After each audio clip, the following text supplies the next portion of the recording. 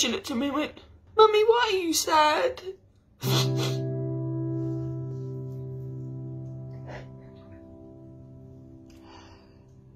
My name's Shanice. I work at Southend Hospital as a medical emergency assistant. So we are frontline workers. And last night, me and my partner agreed that I left the family home due to vulnerable people under the roof. So my mother-in-law currently lives with me. She's got really chronic asthma and susceptible to pneumonia. She's had it quite a few times. And she's got a long health condition of Crohn's. So her immune system is basically, she's very high risk. And I've got a 2-year-old as well.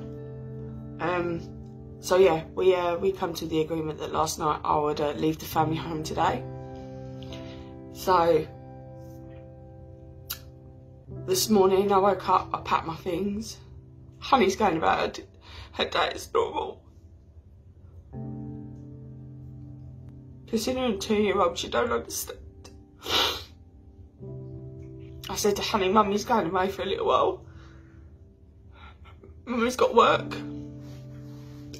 And she said, Mummy, I come, Mummy. I said, no, baby, you can't. I said, I'm going to Nanny's house and Nanny's going to stay here with you, Nanny. She said, okay, Mummy. So today's my first day of 12 weeks away from my kid. And it's very hard. So I said my goodbyes to her, as a normal parent would do. I started to cry.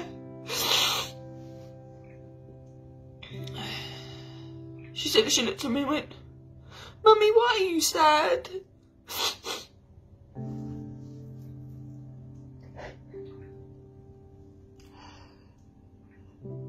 I didn't know how to answer it, so I just replied with, yeah, Mummy's sad. Mummy's sad. And my 2-year-old, she grabbed her sleeve. She wiping my tears away with her sleeve and said, don't cry, Mummy. So, as a 2-year-old, so the influx of potential suspected COVID patients, they're coming through the doors like we're basically suspecting everybody who's either got a cough, temperature, both, etc. Like, I'm petrified of going to work. I'm petrified, but I have to go to work. You have to stay indoors. There is nothing so special out there for you to be going out. Yeah, the sun's shining. Yeah, you might be dead in a few weeks because you wanted to go out and go get some fresh air and mingle with people and not keep the 2-metre distance. Guys, you need to really get your priorities straight. Go home, stay home, protect your children, protect the vulnerable people that you could potentially be infecting. You need to be so vigilant, guys. Vigilant. I've had to leave my daughter for 3 months. Because I don't want to put her in that vulnerable situation. She has no idea what's going on. No idea at all.